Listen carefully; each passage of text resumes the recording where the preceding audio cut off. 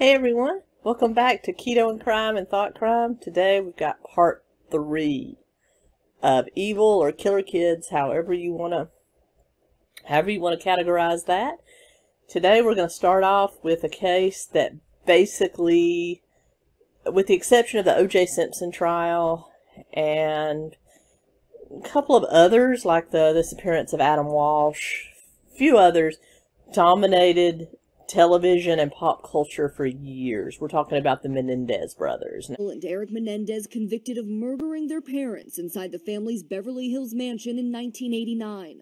I was just firing as I went into the room. I just started firing. Claiming it was an act of desperation after years of sexual abuse by their father. But the prosecution arguing it was a plot to gain their parents' fortune. Vile and Eric Menendez have been found guilty of murdering their parents. Now, yes, I know technically they were both adults when the crime occurred, but the background of what they did goes way back to their childhood. So that's the reason we're going to look at this, because I think as we delve into this, we're going to discover that perhaps they didn't mature beyond a certain age, and it's why I can lump them in to evil kids. And if there's time in this episode, we'll go into another case. But then we also have part 4 where we're going to cover a Canadian case and an American case as well. I found once I delve into this that there's a lot. I really felt that the good old USA would top the list as far as having the number of people represented on this list. But what I found, it's kind of an even division between the US, Canada, the UK, even some other countries. All have their own amount of killer kids. So I was glad that the USA did not win this particular contest, as I anticipated that it would. So, for the most part, I think this is going to be an enjoyable change from the previous 2 episodes, which were very young children, and I think that's kind of hard to digest on the psyche. So the fact that these 2 were actually adults when they committed their crimes, I think will be a nice mental break from that. So, with that being said, let me give a shout out to my patrons and my channel members. Thank you so much. I could not continue to do what I do without your help. Could not continue to improve the channel. I will always do this because I enjoy it, but I could not afford to do the upgrades that I've done, and I've got the new backgrounds coming. Like I said, just got to get my wife to put them together for me. And we'll have some nice new backgrounds, perhaps a new mic's coming, anything that I can do to improve the channel. So I might even hire an editor to help me with the edits, because I'm not that great at it. I think I've improved, but not that great at it. But anyway, thank you so much for everything that you do. And if you'd like to join them, those links are below. You can also subscribe. That's the best thing you can do for the channel. Share, comment, even an emoji helps to get me into the YouTube algorithm. I have a goal of growing this channel to 10,000 subscribers by the end of this year. I think it's very doable, and I need your help to do that. So, with that being said, let's delve into today's first case, the Menendez brothers.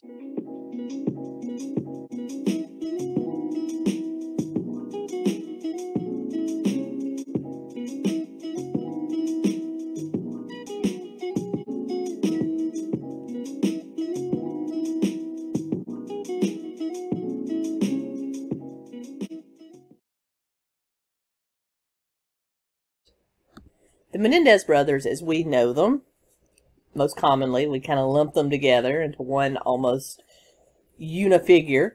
But they're actually, of course, two brothers of the same married couple. Joseph Lyle Menendez, born January 10th, 1968, and Eric Galen Menendez, born November 27th, 1970. They are very solidly in Generation X, which I think is why I have such a huge interest in this case. I'm Gen X. Gen X is the generation born between, roughly, depending on what chart you're looking at, 1965 to 1980. That's Gen X. They are kind of that lost generation between baby boomers and millennials. And we're kind of the middle child of the American generational system.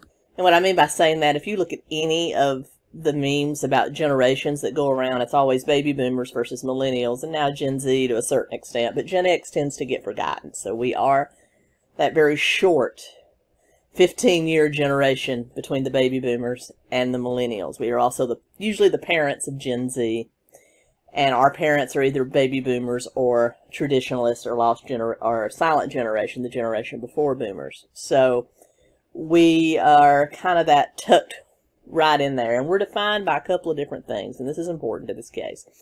We're defined by having a sense of independence, in that we were the first widespread generation of latchkey kids. Most of our parents worked, both two-parent. This is when we entered into the realm of you having to have two working parents to make it as a middle class in the United States. I could do a whole video just on that, but we generally got ourselves off to school in the morning, either by getting on the bus or walking or having an older sibling drive us, and we also got ourselves home in the afternoon, unlocked a house by virtue of a latchkey we wore around our necks, and we were home sometimes, for me, until about 10 o'clock at night, because I had parents that worked two jobs, first and second shift. So often I was at home alone until after 10 o'clock at night. And I would, like a lot of latchkey kids, I was home for the first few hours. I did my own homework. I usually got my own dinner. I put myself to bed. So that's how we were defined. And I think for the most part, these two are products of that generation. We also tend to be kind of nihilistic. We were called X, A, because of the alphabet, but also because they didn't really know what we were going to be about. Boomers were about prosperity. Millennials are about technology. We're in there where we're not exactly sure what we're about. So therefore X. They didn't know quite how to define us. And we also tend to be very nihilistic because we did kind of take care of ourselves to a certain extent. We are not a very religious generation, and we tend to not be very spiritual or into a drastic meaning of life, so we're very nihilistic in our worldview. So I think that's why this case was kind of a defining case for Gen X, and I think that's why it's of such interest to me. So I apologize for that background on Gen X. I'm going to do a video comparing the generations. I'm working on it now, but I'm doing animation, so it's taken me a while. But I will have that out for you soon. But let's talk about Joseph and Eric Menendez, or Lyle, as Joseph is better known. But first we have to start with their parents. First, the father. Their father, Jose Enrique Menendez, was born May 6, 1944 in Havana, Cuba. At the age of 16, his parents, in order to protect him from the ongoing revolution in Cuba, this is Fidel Castro, during that, they actually sent him to live with relatives in just outside of Chicago in Illinois. And they did this for two reasons: to protect him, and also they wanted to stay behind to protect what property and possessions they had from takeover by the communists. So everybody talks about a glorious revolution in Cuba. It wasn't so glorious to those that actually lived through it. You had the same with China. You had the government literally killing people, imprisoning people, and taking the possessions they had worked for their entire life. So the Menendez brothers' grandparents stayed in Cuba to try to protect what little bit they had, but sent their son, Jose, to the United States for a better life. And you'll have to excuse me, we've had a lot of severe storms in the area in the last few days, and it's kicked up a lot of allergens, so my allergies are going crazy. So if you see me doing nothing's happening, I'm just got something in my eye. But anyway, so he grew up pretty much on his own in Illinois.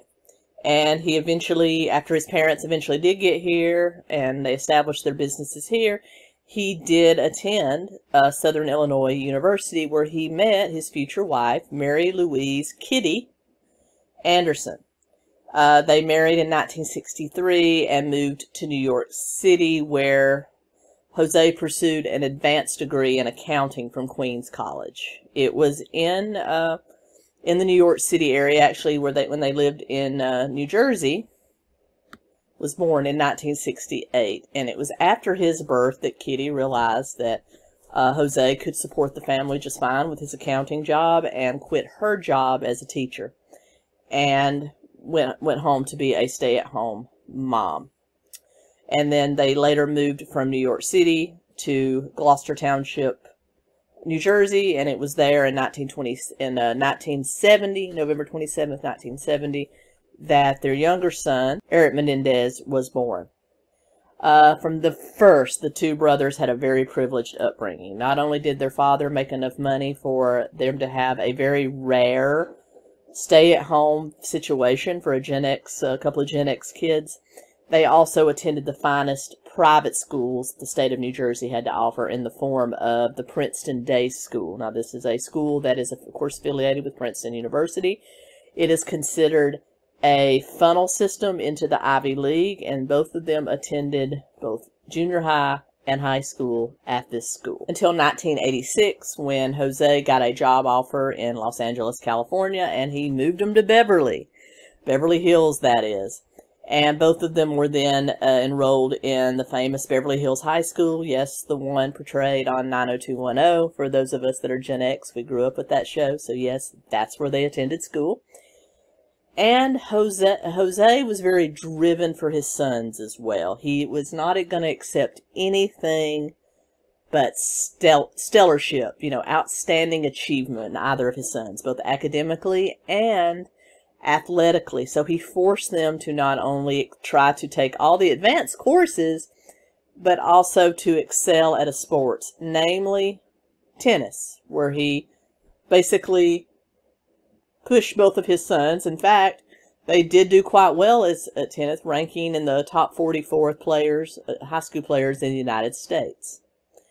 And he also had dreams of them continuing to funnel into the Ivy League system. Lyle had a bit better grades than younger brother Eric.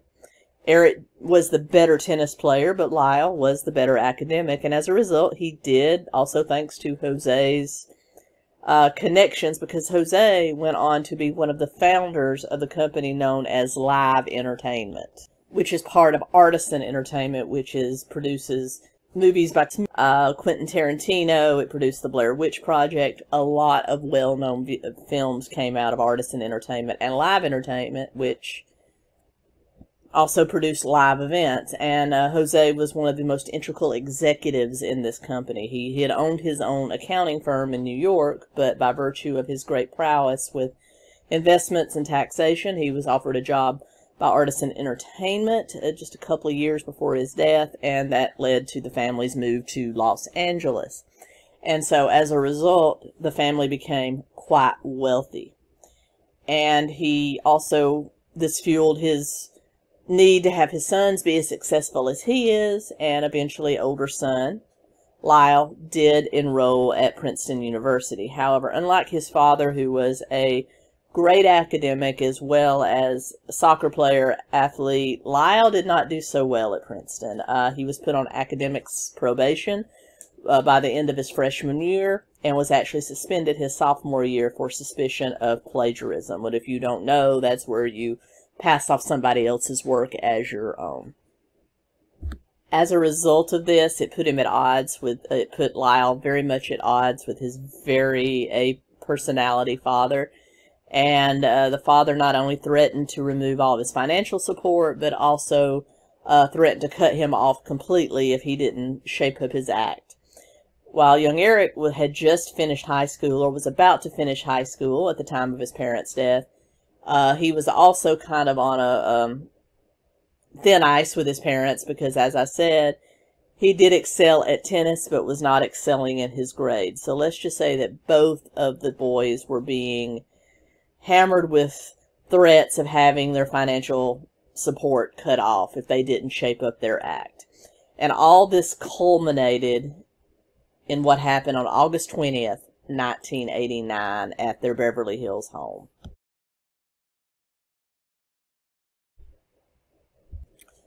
That night, a 911 call came into LA County 911 in which Lyle Menendez said, "Someone killed my parents." And of course, officers were immediately dispatched to the Beverly Hills home, where they found a deceased Jose and Kitty Menendez. Jose had been shot in the back of the head with a 12-gauge shotgun, while Kitty, it looked as though she had actually tried to run from whoever the assailants were, got up, slipped in both Jose's blood and her own blood as she was shot in the leg while trying to run down the hallway, and was killed by several gunshots to the arm, chest, and face, leaving her almost unrecognizable. Both Jose and Kitty also appeared to have been shot in the kneecaps, and to almost signify that perhaps this had been some sort of punishment for crimes rendered. Of course, the Beverly Hills Police Department did question both Lyle and Eric Menendez, and they both said they had been to the Taste of LA food festival at the Santa Monica Civic Auditorium that was going on that weekend, as well as had gone to a movie theater to see Batman, and they did produce tickets to show just that. So, for some reason, the police did not put them through any other battery of tests, such as a DNA swab, or even a gun residue test. And I think this is a testament to how things have changed, because if you remember us talking about the Jordan Brown case, they put this little kid through this entire battery of tests looking for all this stuff, an 11-year-old, but did not do the same for two men over the age of 19 in which their parents had just been murdered. I think it just shows the differences in how different social statuses are treated in our country. I hate to be that way, but it's true. I think, that they were of Latino descent. So I think it's less about race sometimes, and it's more about money. If you have money, you can get away with more things. That's just how it is. And I think this case is extremely indicative of that fact. So, because none of these tests were done, there was a lack of evidence to pursue any sort of investigation against the two brothers. And so basically what had happened was they basically started looking into possible mob connections, because the two victims had their kneecaps blasted. And this looked like perhaps a punishment mob type execution. Both boys, in their interrogation, said that they suspected their father had ties to organized crime because of his immense wealth and his ties to the entertainment industry. And as a result, for at least 4 years, these boys were free to live their life unvented. And boy, did they. They, of course, got all of their parents' life insurance. They inherited the house. They inherited all their parents' possessions. And Lyle himself was, of course, the oldest boy, was the most lavish when it came to spending. He immediately bought a Rolex watch. He bought a Porsche Carrera. He bought a restaurant, a literal hot wings restaurant in Princeton, New Jersey, called Chuck's Spring Street Cafe. I mean, okay, a car I get, maybe a watch, but a restaurant in a state that you don't even live in? Dude. They eventually both, though, moved out of their parents' mansion in Beverly Hills and ended up buying adjoining condo townhouses in Marina del Rey, California. And they also, one of them, Eric, the youngest, drove around Los Angeles in their deceased father's Mercedes-Benz convertible. They spent a ton of money. They went on overseas trips. They ate at the finest restaurants. They carried women out on lavish dates. They took cruises to the Caribbean and to Europe. And they spent about $700,000 in between 1989 and 1993 when the hammer finally fell. Eric pursued his dream of being a pro tennis player by starting a tennis coaching business and actually financing his own little semi-pro tour all over Europe and into Israel. So they were living it up on their parents' money. Meanwhile, detectives were, after having the whole mob connection come up kind of dry, they started taking a second look at the two brothers, kind of hammering in on Eric, the youngest, and who they thought might be the most vulnerable to actually confessing what they did. They actually kind of forced or intimidated a couple of his high school friends to try to extract a confession from him. And they wired them up. They had him hang out with Eric, and after drinking and hanging out and eating, they would casually ask him things like, did you kill your parents? Do you know who killed your parents? Who do you think killed your parents? And Eric would always answer, no, I didn't kill my parents. No, I don't know who killed my parents. And I have no idea why you're even asking me that. So Eric did kind of maintain his innocence to his friends. However, Eric was also going through counseling with a local psychologist by the name of 𝗍𝗏 for the PTSD he had suffered since his parents' murder. And he did confess in a weak moment to Jerome that he and his brother Lyle had been the ones to commit the crime. He felt he was safe in doing that because of, doctor-patient confidentiality. But what you don't realize is that doctors are because of their Hippocratic oath, are kind of bound to let police know about criminal behavior that is confessed as part of a medical exam. I mean, Hippocratic oath does not prevent you from reporting a crime. Dr. Ozell did not right away report the crime to the police. Instead, he did confess to his significant other what had happened.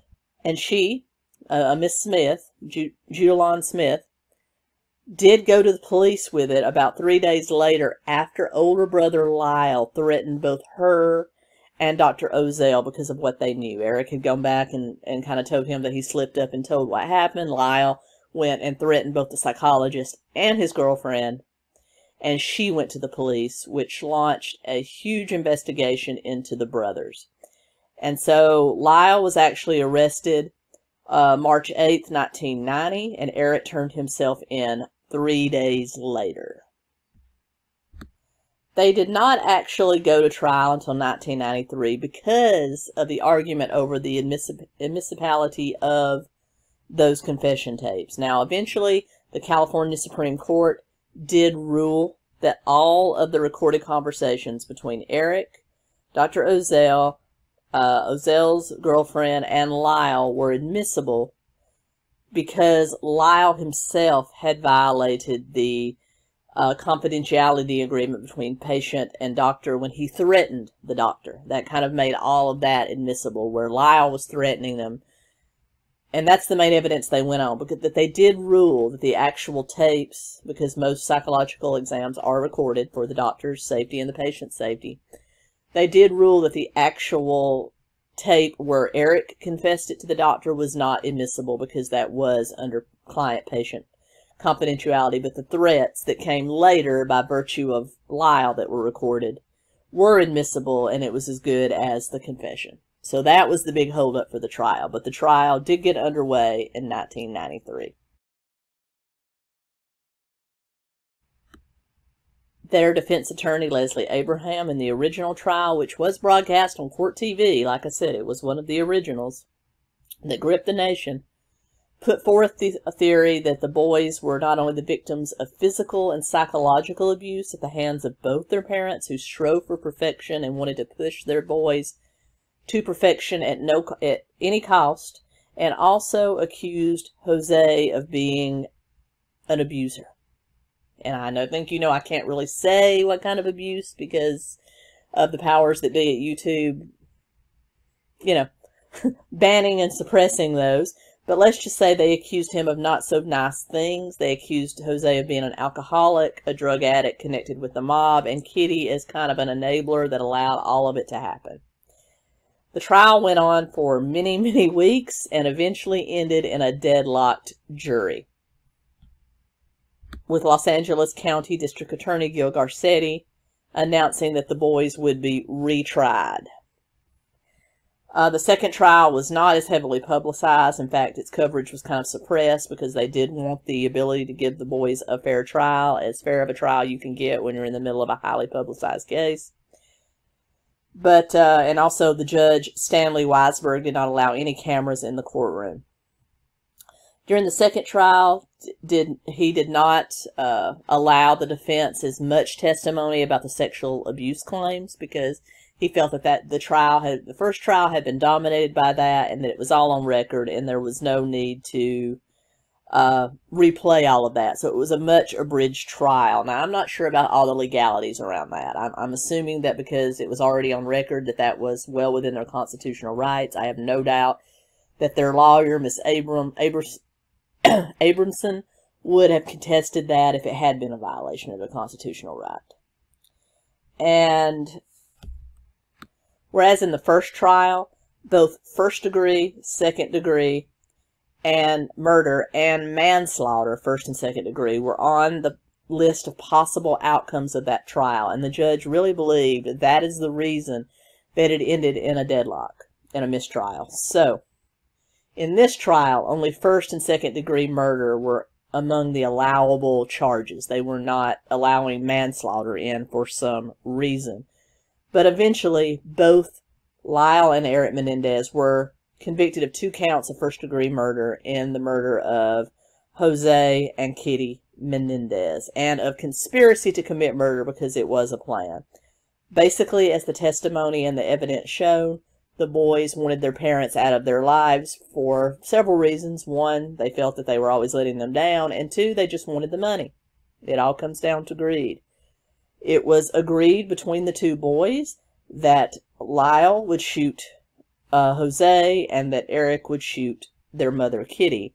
However, Eric chickened out after he saw his father get shot in the back of the head. He kind of panicked, and that's what allowed Kitty the time to get up and make a run for the hallway, in which Lyle shot her in the leg, which brought her down in the hallway, and then he finished her off by shooting her in the back, the chest, and the face. So it appeared that Lyle was the trigger man for both of them, even though Eric had full knowledge and was supposed to be participating.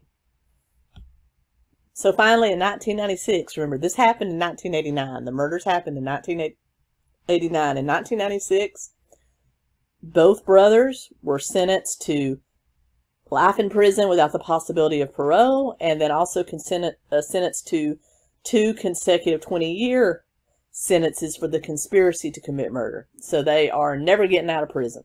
Never getting out of prison. Remember, the death penalty has never really been a thing in California because it's been there and then it's been, removed and then brought back. It's kind of been a love-hate relationship with the death penalty. So most of the time in California, it's going to be life without parole.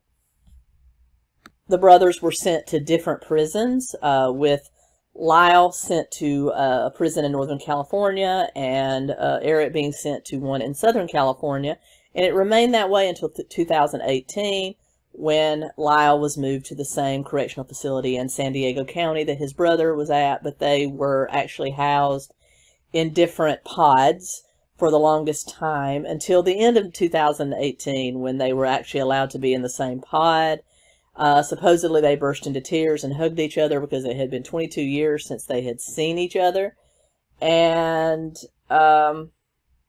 they've both been in rehabilitation and educational programs at the prison, and so they're allowed to be in a special pod for people that are participating in active rehabilitation.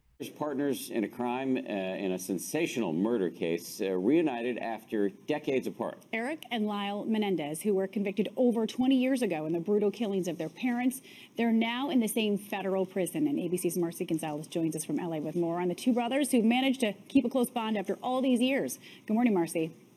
Good morning, Paul and Dan. That's right. They weren't allowed to talk to each other on the phone, so they communicated through each other's wives. They wrote letters, even played chess by sending their moves back and forth through the mail. And now, after applying to be in the same prison multiple times over the years, that request was finally approved. This morning, the Menendez brothers back under the same roof, reunited in this Southern California prison for the first time in nearly 22 years. Lyle burst into tears, and Eric burst into tears, and they hugged each other for several minutes. They didn't say anything for a few minutes. They just hugged each other. They were both crying. Again, I think by virtue of their popularity, their celebrity, and their wealth. But who am I to say? Both boys have exhausted to date most of their appeals, including a writ of habeas corpus. Lyle did get married in 1996 to his girlfriend, Anna Erickson, at a prison ceremony that was only attended by their attorney and an aunt. and but they actually divorced April 1st, 2001, so it was a very short marriage. Eric married Tammy Ruth Tacoma at Folsom State Prison after a very, very short engagement. They had a very short prison ceremony. They had a Twinkie as a wedding cake, and were not allowed a conjugal visit. They've never been allowed a conjugal visit to date. Tammy has made the rounds on a lot of the talk shows talking about being Mrs. Menendez. Her and Eric have co-written a book called Mrs. Menendez, and also another part of that was an A&E recent 5-part documentary called The Menendez Murders, Eric Tells All, in which Tammy and Eric recount their experiences. So they're not hurting for money. Those two have gotten rich off of this case. And with that closes the saga of the Menendez brothers. They do still have some appeals left. We might eventually see them get out of prison, but they've been in prison their entire adult life. They're both in their 40s and haven't lived outside prison since 1996. So yeah. Anyway, what's your opinion on the Menendez brothers? Were they abused children that took the lives of their abusers, or were they just greedy kids who wanted more money, or are they somewhere in between? Let me know what you think down below. And until next time, keto and crime.